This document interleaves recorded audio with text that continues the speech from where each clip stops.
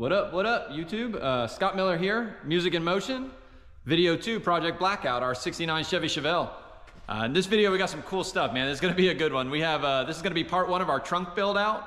In the trunk build out specifically, we got a whole bunch of goodies going back there, but where we're gonna go ahead and get started in part 1 here is going to be the enclosure design. We're gonna be building a 4th order bandpass enclosure for a pair of Arc Audio 12s. We're also gonna get some amplifiers cabled from Arc Audio. We're gonna get the rear partial shelf addressed to get our vent up through there. And we're gonna spend some time talking about the enclosure style that we're using in this vehicle. What are we waiting for? Let's get started.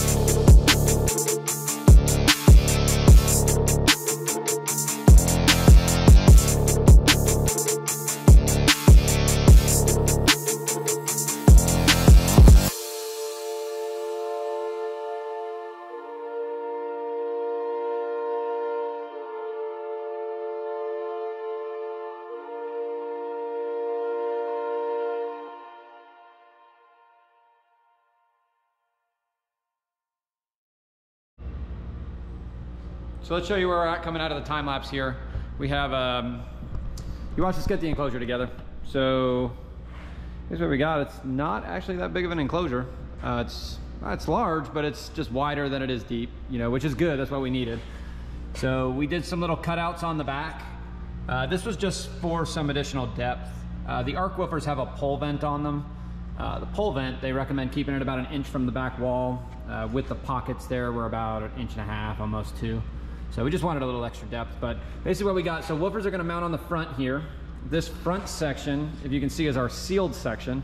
And, you know, we talked so much about the bandpass enclosure, we didn't actually talk about what it is. So the 4th order bandpass that we're building, maybe this will be a good shot. So it's basically a sealed box that we then play into a vented enclosure. So vented because we're using a slot, not a round port. But yeah, so it uses the combination of both. So this is our ported section. So I'll show you our port here in a second. We got it sitting up in the car, but so this is where the vent comes in, goes out up into the back deck. So again, all the energy gets focused up there. Woofers mount here, acrylic face, bunch of cool stuff on the enclosure, and jamming. I'll show you the port we got here. So in the car, we're just getting ready to get this guy mounted. So this is our vent. So good size vent. It's got, we did some flanges on it with some basically thread certs for wood, so that way we can use a machine hardware to get them mounted. So 4 M6 will mount this up in the deck. 3 more M6 right here will mount it to the enclosure. Enclosure gets mounted to the floor with 4 fasteners, and we should be locked in. So what we're gonna do, let's go ahead and get the top put on the enclosure. So, because we're done with that. Get the port finally mounted. We should be able to do some treatment in the hatch shelf as well as underneath to make sure we get the port sealed. So we'll get that all taken care of. Man, we're running, so we're gonna keep going. We got, get this enclosure set up. We got our acrylic here today, so we might get that punched out, ready to roll, and keep on jamming. I know in this video specifically, we're just building the core of the enclosure, and we're gonna get the amplifiers cabled, ready to play. Part 2, Deuce, is where, that's where we'll trim the trunk out. So we'll get it all functional at this point. It's just part of our process. So we'll go ahead and get it functional and keep on keeping on. So let's get into super fast YouTube mode.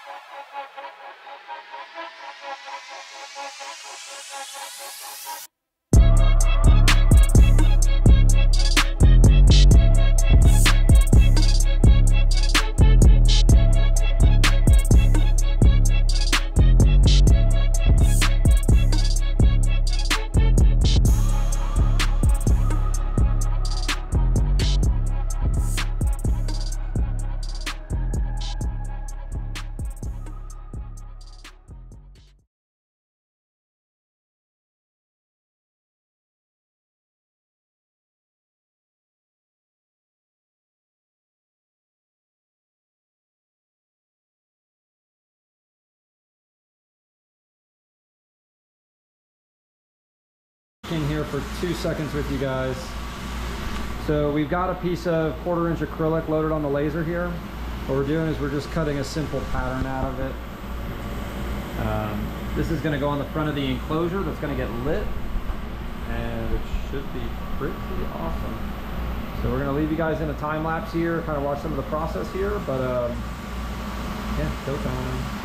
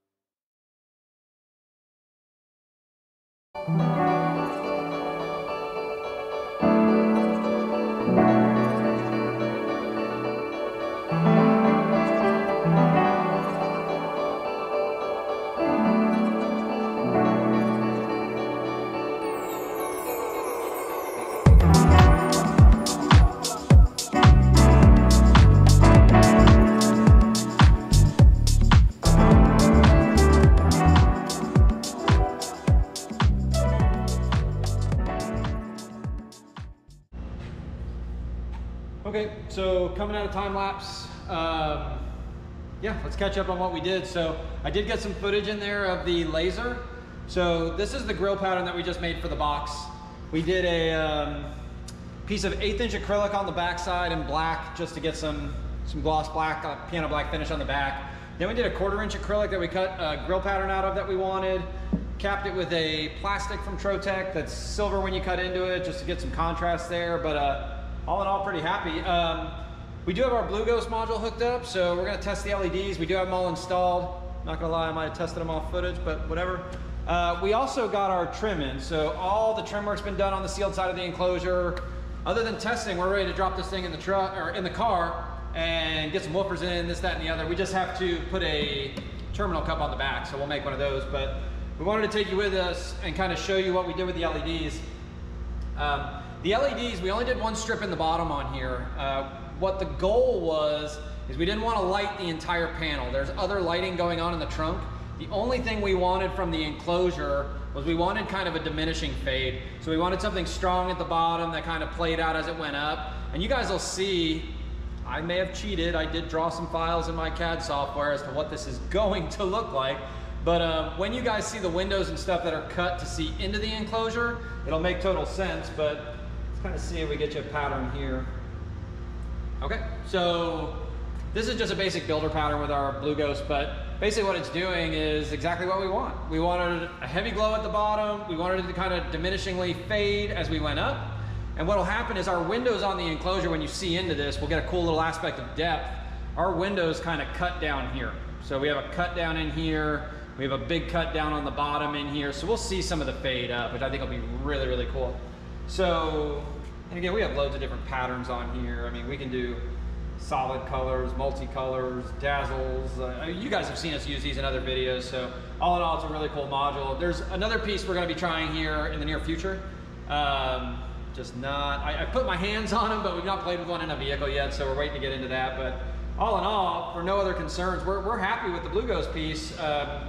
We need a better solution outside the vehicle. So we did grass, put some straws to pull that together. But Michigan's got some tough weather, man. When we talk about the roads and stuff up here, it's definitely a different ballgame setting up exterior electronics on these. Man, the roads are so salty, and the snow and I mean, I've been in climates where it's wet, you know, and we can tolerate that. We heat shrink and insulate connections. I had erosion show up even outside of heat shrunk and isolated connections with dielectric grease. I mean, so we definitely have to treat things a little different up here, but for the most part, we wanted to catch up, show you where we're at with the box. Again, we're not trimming out the entire trunk in part 1. You have to catch us back on part 2. In this video, again, the box, getting the amplifiers cabled, and moving on. So, as difficult as that may be, that's where we're at. So, let's go ahead. We're gonna get this put in the trunk. We're gonna get the acrylic cut for the front, do a terminal cup on this, and then we're gonna move on to our amplifiers. So, let's do this.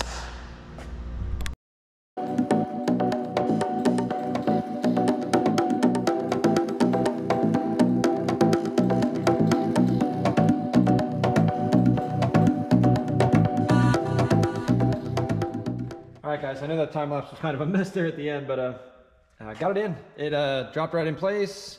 All the fasteners lined right up, which was really, really nice. And so now we're going through the app right now. We're gonna test some lights for you guys. But let's see if everything works. Yeah, hell yeah, man, that's awesome. So yeah, that's exactly what we wanted. So just kind of that diminishing light from the bottom. We'll have some windows here. So like I said, this all kind of makes sense. We might have seen the future when we were drawing it, but yeah, really cool. This is exactly what we wanted to see. So we're gonna go ahead and get moving. The next segment of this, now that the box is kind of in, is we are gonna go ahead and get the amplifiers situated. Amplifiers, see if I can kind of get you guys in here.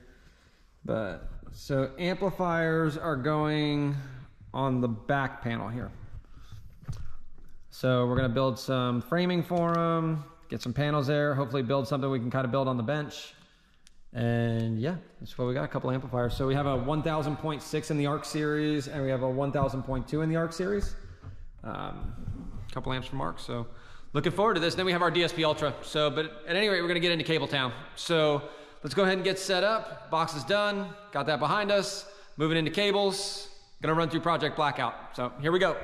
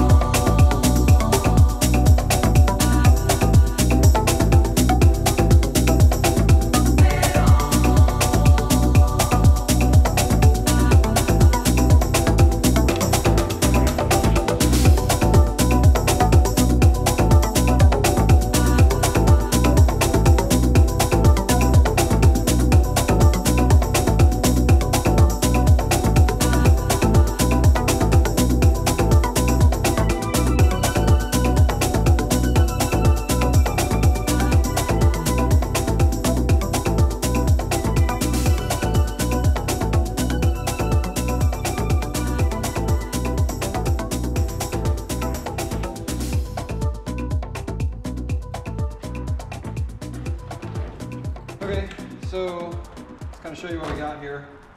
So we've got to take this mess. We made it a mess. But so basically what we did is we kind of roughed in our harness here. So we have an accessory harness here, which is basically going to give us just some extra wires run through the vehicle for any accessory circuits or anything we decide to add after the fact. What we're doing is we're not actually running raw wire in this vehicle, we're actually building a harness. So building harnesses in these vehicles, when we have them stripped down to this extent, it just makes sense to go ahead and harness them. So all the random wires are just put together in sleeving just the way the factory would, and you have a serviceable vehicle, again, just like the factory would. So what we're gonna do is we have these roughed out right now. We have them taped off at our junction points. Now we're just gonna go back and dress them, make them look real nice. Once they're dressed, not only are they serviceable, but they're that much easier to install in the vehicle. So get these dressed, get it all set up, and then we're just dropping a harness in. We're gonna move back to the trunk, finish cabling our amplifiers, because this again is our speaker wires. It's our wire for our conductor from Helix, which is kind of our level control, sub adjustment, preset adjustment, so it's kind of our controller. But yeah, all the goodies. We have lighting wire in here, the whole shebang. So super fast YouTube mode, as always, and some dressings. So let's go ahead and do it.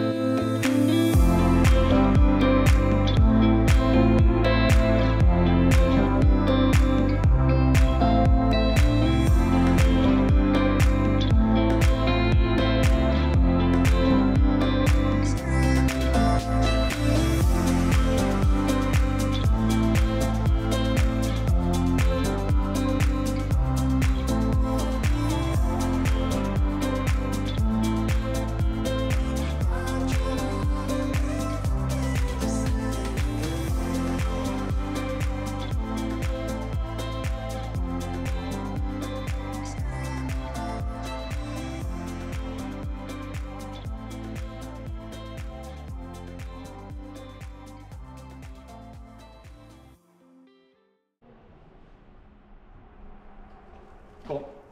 So real quick, harness. So this is everything we needed, right? So we pigtail out at the front for each kick panel. We come down the center console. We have a junction point for our accessory harness that we ran in here. That'll interconnect front, back. Just give us a junction for all the accessories tying in.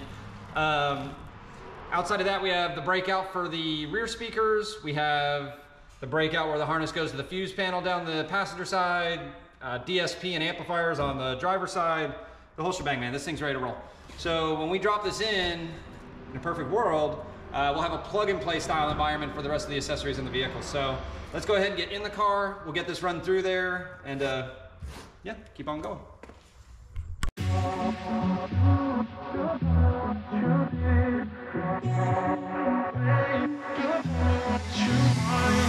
Hey, I don't get what this is about. You got my head spinning on my shoulders. I feel it burn inside of my chest. See the lines as they blur out. I can feel it knocking me out. You're bringing me higher and higher in every way. And all of my doubts, I can feel them, they're fading away. Oh, you're like a fantasy. I know this can't be real. I'm falling, I'm falling, I'm falling way down. All delusional. Got me feeling like I'm lucid dreaming. Got me flying high. 'Cause I can't believe that I get to have you close. On an endless road, I'm levitating now. In one of those lucid dreams. In one of those lucid dreams. Oh yeah. Wait, you gotta tell me what you did. I saw the world turning in my mind. Oh, yesterday you pulled the rug under my feet. Still I'm trying to wake me up. What if I'm making it all up? You're bringing me higher and higher in every way. Yeah. And all of my doubts, I can feel them, they're fading away. Oh, you're like a fantasy. I know this can't be real. I'm falling, I'm falling, I'm falling way down. All delusional. 'Cause it got me feeling like I'm lucid dreaming. Got me flying high. 'Cause I can't believe that I get to have you close. On an endless road, I'm levitating now. In one of those lucid dreams. In one of those lucid dreams. I walk within your maze. My head is dizzy like the purple haze. I don't know where we're going, but the clues that you are throwing are leading me back home to you. 'Cause it got me feeling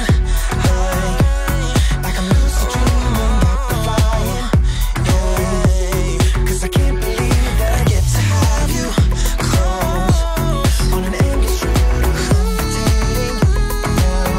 In one of those lucid dreams. Oh yeah. In one of those lucid dreams.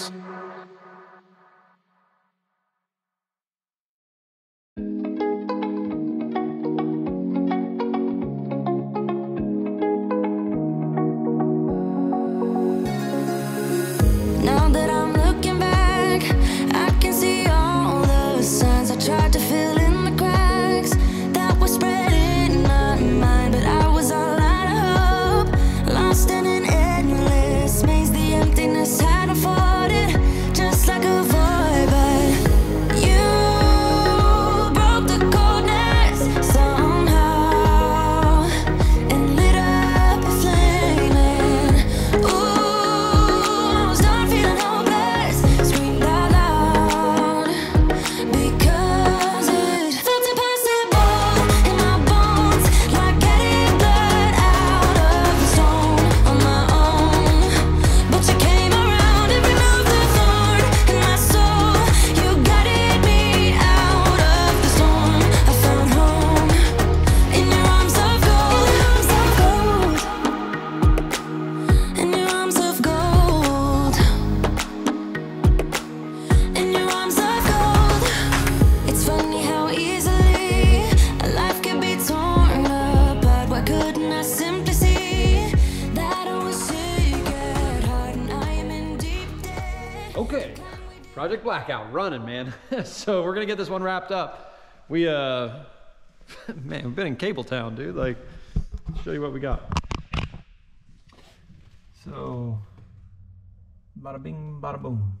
So fuse distribution, accessory circuits, amplifier. That's our 6-channel. Come around here. And our mono. These came out really nice, man. Look really good. That's our fuse distribution panel. Lighting module. You guys saw the sub enclosure already. So definitely spent some time making this one nice. I mean, we make them all nice, but sometimes when you cable these things, man, some of them you got to work for, and others just lay out right.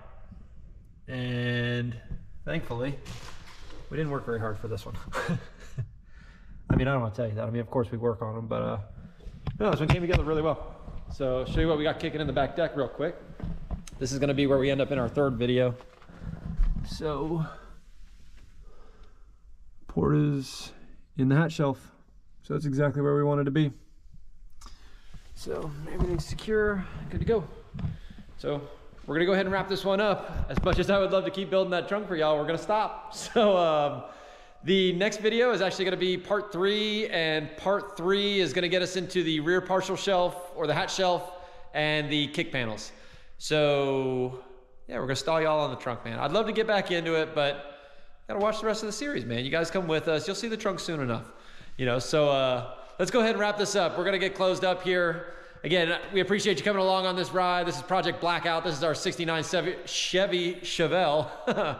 So yeah, we're gonna keep on running. In this video, you watched us cable the amplifiers, get the sub enclosure built, do a bunch of our RGB lighting in the sub enclosure, cut some acrylic grills, do some cool stuff with a side of cool stuff. Really neat. So really appreciate you guys coming with us. Make sure you're hitting the subscribe button, notifications turned on so you're not missing videos. And catch our other social handles, man. Instagram, Facebook. We're gonna get better about posting over there. So I know we've been a little rough, but we're working on it. So bear with us. But thanks again for coming on this ride, and we'll see you on the next one.